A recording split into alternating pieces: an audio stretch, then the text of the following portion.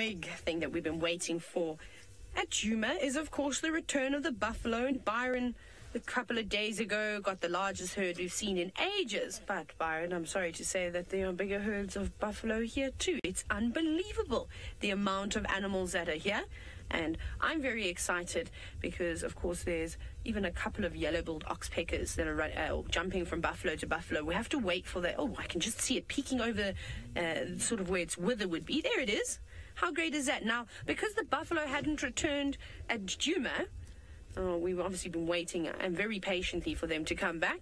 And this was one of the exciting birds that we would have had an opportunity to see. They always hang around at the ends of the herds, but they're all around here. It's so cool. It's so nice to see them. I feel like even the buffalo are bigger here. Really, everything is just so much larger.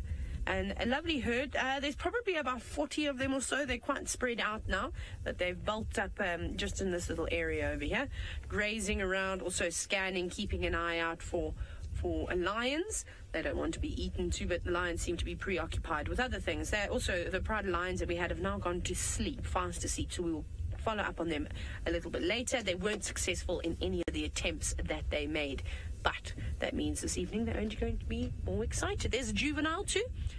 Now, it's quite easy to tell the difference between a red-billed oxpecker and a yellow-billed oxpecker. Firstly, the beak of the yellow-billed oxpecker, in my opinion, is a lot more robust. Also, a larger yellow base, and they lack the yellow orbital ring that they have around their eye. And, of course, you can see it's a juvenile because it's very playing in color. Not even its eye has turned red just yet. And they also feed on different types of ticks compared to the red-billed oxpeckers. They're going for more of the large engorged ticks. That's what they prefer. But how nice is that? I love it. I'm so happy to see buffalo. It's so, I can't tell you how amazing it is out here. Literally around every single corner there's animals. But let me tell you, you can definitely drive for half an hour and there'll be nothing on the open plains. We're just very lucky. We're not even far from camp. We're right down just below Ngama Mara. Can you believe it? And all of these animals around here, the lions are there, the buffalo are there, the wildebeest, the zebras, birds, you name it. It is an absolutely beautiful, beautiful spot. There's a couple of wildebeest too, and a few more buffalo here and there. How awesome is that? So they're still coming around this side.